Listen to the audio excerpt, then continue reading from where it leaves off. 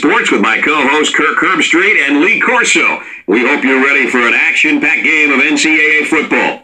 The Spartans are going to have to play a great football game if they expect to win this one, Kirk. You know, I'm going to have to agree with that for one big reason. Louisville has one of the better running attacks in college football and a very good running back. Lee, this will be a great opportunity here for fans to get a chance to see him run the football and lead his team to a victory.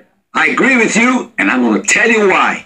Michigan State does not have the talent up front defensively to stop their running game. Kirk, the only way they have a chance to win this game is to force turnovers. Even then, I don't think it's going to be enough for them to win. Thanks, guys. Let's take it down to the field and get ready for the game.